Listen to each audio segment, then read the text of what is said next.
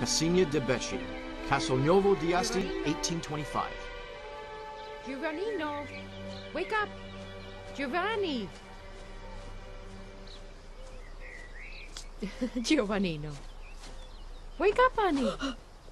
What is it? It's all right. Come and help me. You know that since your poor father passed away, it's your job to fetch the water. Don't worry, son. It was only a bad dream. Not bad, exactly. Just a bit odd. Do you want to tell me about it? I don't know. These children were fighting each other, and then... And then? Like I said, it was a bit odd.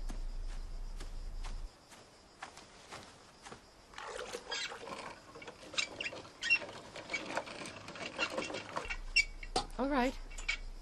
I understand. You don't have to tell me if you don't want to.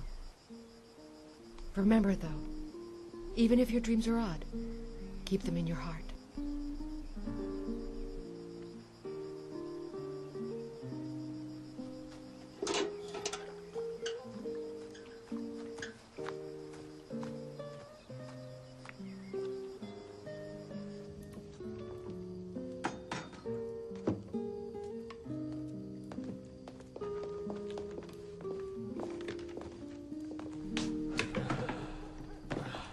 We're out there slaving away all day, and he spends his time reading books.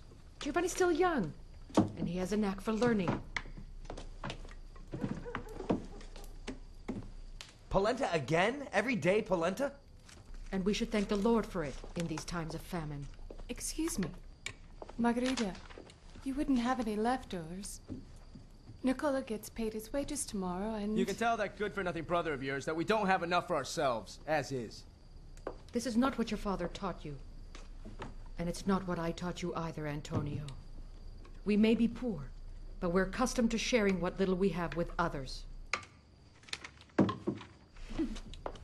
What are you laughing at? All you can do is read books. I learned how to take care of myself, and I've never read a book in my life. Well, our donkey didn't go to school either, and he's bigger and stronger than you are. Remember, I'm the one who must provide for you. As of tomorrow, you're coming to work in the fields with us.